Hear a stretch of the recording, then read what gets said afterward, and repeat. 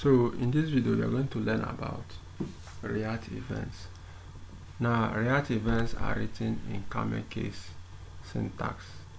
So we'll write on click in camel case instead of on click like this. So React event handlers are written inside curly braces or curly bracket. So we have on click shoot instead of on click shoot. Now this is adding an event listener using the HTML event, and this one is adding an event listener using the JavaScript method. So please take note of the difference. So now let's see how we can add a React event in the JSX, and you find it very easy. We don't have to target anything at all. So in the last video we wanted to pass in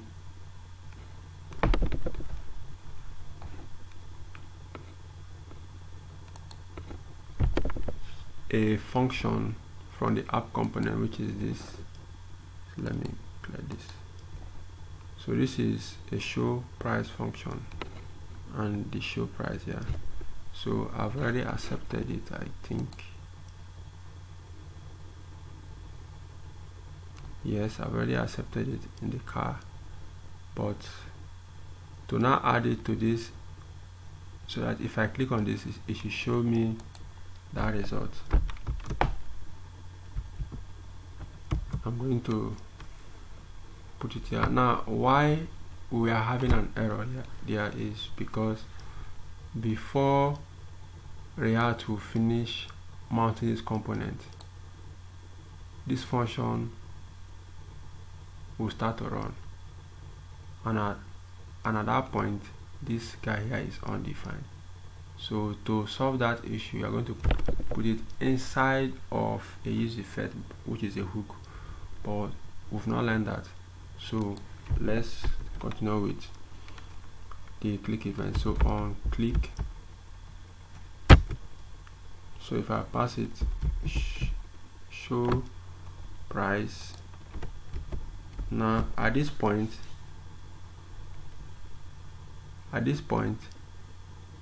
before it will render this page, everything is set, so it will not show that error again. So you see I have the show price and I have show price here. So if I click this, I'll have price only 200. I click this. Now you see that the function is not here, so it's showing an error. So let me see. So it's not showing an error. So what if we can make it so that if the show price method was not passed, it should not even show the button at all. So we've done something similar before, so let's do that. So I'm going to cut this out, CareerEX, then enter my JavaScript environment, then I will now type show price. If it is true, conditional rendering now, and I want to paste this. So only when the show price was passed that it will run this function, or it will show the button and run the functions. So you see it's no longer here again. So if I press now, you see, so the user will not see this view price here. Then this method of calling a function is not always the best. So let me show you an example. So let's say I want to call an alert inside here, and I put hello world. So if I save, you notice even before I click the function, you see the alert are shown. But if I want to stop that behavior, I can write it in another format, which is a better format that we'll be using. CareerEX, I'll put put my anonymous function, then I'll paste that. So you notice if I save this now and go back to my browser, it didn't have to show on its own. It's only when I click here that to show me alert hello world. I click again, hello world. So that is a similar thing that we need to do with our show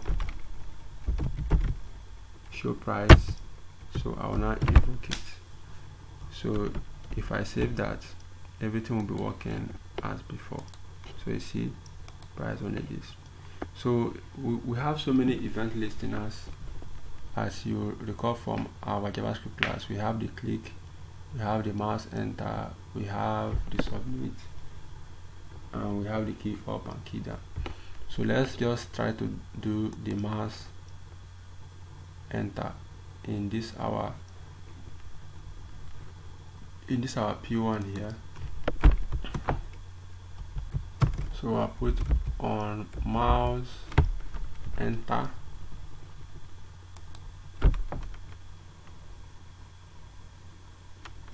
I'll now put a function, remember my anonymous function,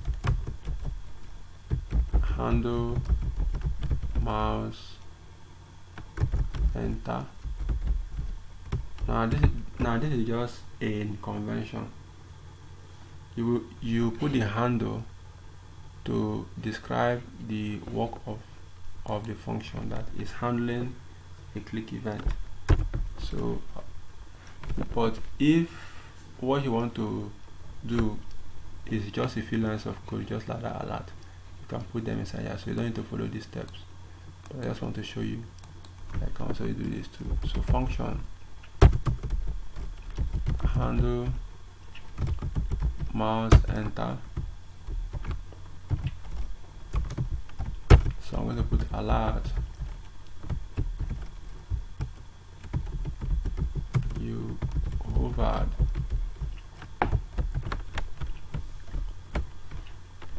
So if I save this, you see that show me hover.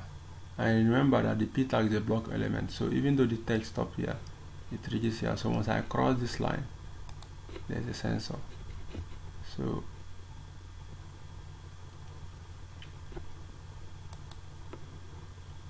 sensor is not here. So that is it. So we can add as many click events as possible.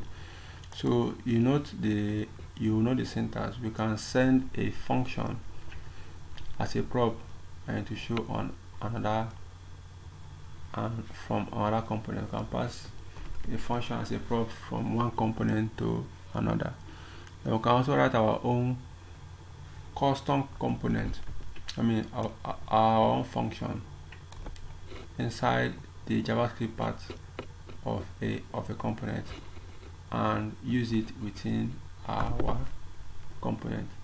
So that is it for adding event listeners or event with React. See how easy it is. There's no document dot get this by ID, get this by class. They begin to add event listeners. So in React, just call your event listener where you want it to be applied. Then if you want to use an external function to handle the click event, you get it like this. But if it's just a simple line of code, you can just add it there. So that is for events. So in the next video, I'm going to show you how to style a component with CSS or Sass. So see you in the next video.